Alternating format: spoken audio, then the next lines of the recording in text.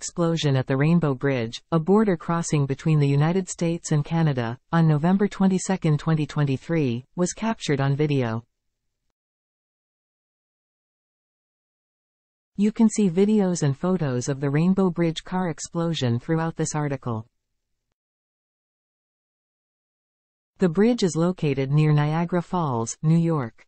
The FBI Buffalo field office confirmed that it is investigating a vehicle explosion at the Rainbow Bridge, a border crossing between the U.S. and Canada in Niagara Falls.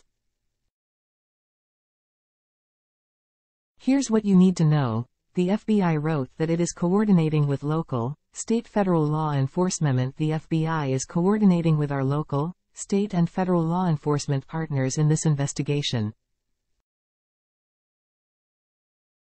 As this situation is very fluid, that's all we can say at this time.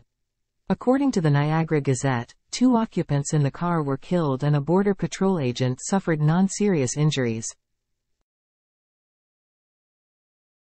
The motive, including whether the car explosion was terrorism-related, is not yet clear. Authorities have not yet clarified whether they believe the car explosion was terrorism-related or purposeful.